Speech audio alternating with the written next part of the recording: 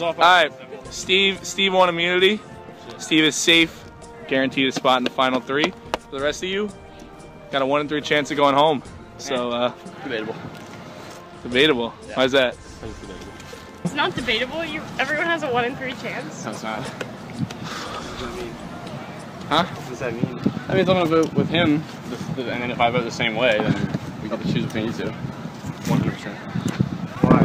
That's how it works. Double tie. Double tie. It's gonna go random between the 2. No, that's not a tiebreaker. So we were playing under the impression that as long as one of us won the challenge, we were both guaranteed, based on like double tie rules and how they had worked in the past.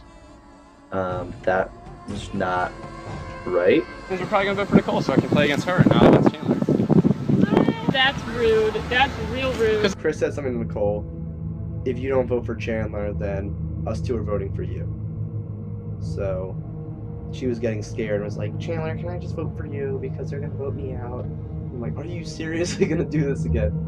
I was like, stop aligning with them. They keep blackmailing you every time you're not gonna vote with them. I'm a little annoyed at what Chris said. That they were gonna vote for me because I'd be easier to vote against.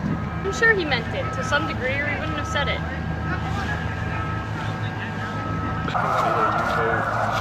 Him out, or you two go, or me and him have to go on challenge. No, me and him. I'm not gonna vote for her. Yeah. I'm not gonna vote for her.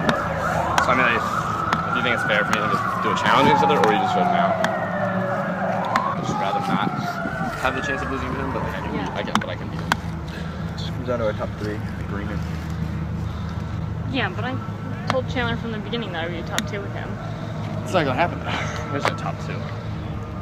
I haven't like made any decisions yet. I know that if I tell Chris that I'm gonna vote for him, that he's gonna vote for me, then it'll probably be a tie and I'll probably lose like the little challenge because I haven't won a challenge yet and Chris has won multiple and he's probably smarter and more athletic than I am.